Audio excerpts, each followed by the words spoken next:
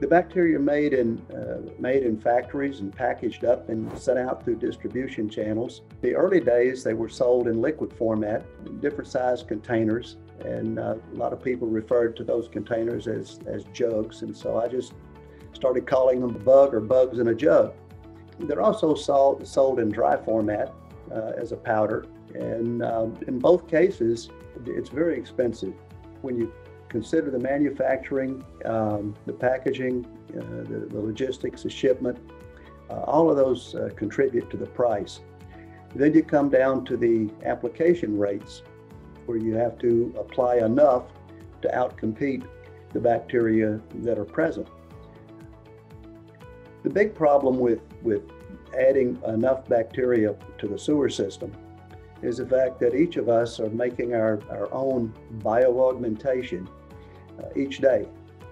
But if you consider that 10,000 people in a community, 10,000 people will produce about 1 million gallons per day of wastewater.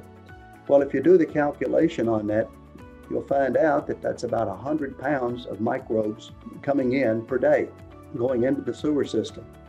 In order to outcompete that amount of microbiology, you're going to have to add an equivalent amount in order to do that. Well, 100 pounds of microbes is very expensive. Purchasing microbes, either in liquid format or in a dry powder, typically runs as much as $10 a pound. Well, that's quite easy. You can see you can quickly, for 1 million gallons per day of flow, you can get up to $30,000 a month to buy enough of the microbes.